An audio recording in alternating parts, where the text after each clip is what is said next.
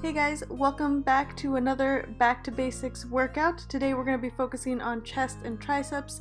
Starting off, the first exercise is going to be a dumbbell chest press. Form is the #1 thing to focus on when doing this muscle group, specifically because you want to protect the shoulders and you don't want to tear anything. So notice here how I have only a 90-degree angle in my elbows at the lowest part of the movement, and then I'm pressed straight up. If you have a history of shoulder pain or have had an injury in your shoulders, then you want to angle the dumbbells so that your pinkies are lower than your thumbs when you're looking at it from prone position.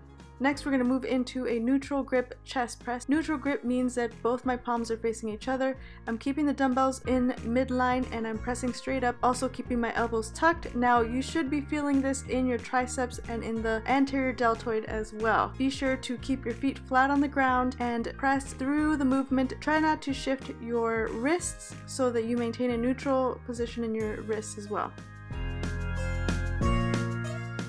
Next are body weight tricep dips. Here you want to make sure that your elbows are pointing back as your body comes down. You can bend your knees if that helps.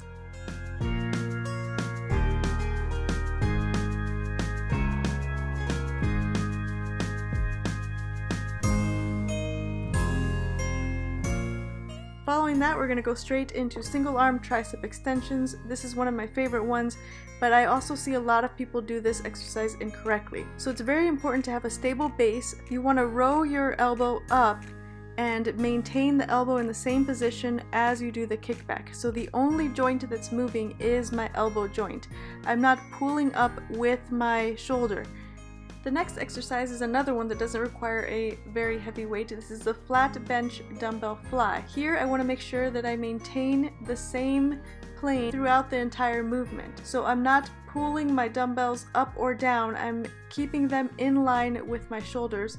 Also, to initiate this movement, I press all the way up at full extension and then I slightly bend my elbows, and that is the same angle I maintain in my elbows throughout the entire movement. So notice I have a slight bend as I'm bringing the dumbbells to my sides. Another important note is this exercise does not require a heavy weight. Next is the medicine ball chest toss. Now I like to use a fairly heavy ball. This one I think is 8 or 10 pounds, and you want to make sure that you keep the elbows tucked at your sides and you're squeezing the chest as you throw. Now I'm not throwing super high from my body, it's just enough to activate the chest and the triceps together, and I really love this movement, it's very effective.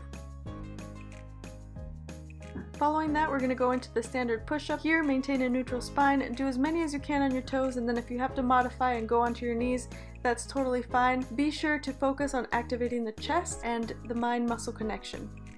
Then we go right into the last exercise, which is the overhead tricep extension. I like to use a plate here. I feel that it allows me to maintain my hands in the right track, so I'm not shifting with the dumbbells, and go ahead and complete all of the sets. And that's it, guys. I hope that you enjoyed this video. I hope that you give it a try. If you do, leave me a comment in the comment section below. Don't forget to like, share, subscribe, and I will see you guys in the next video.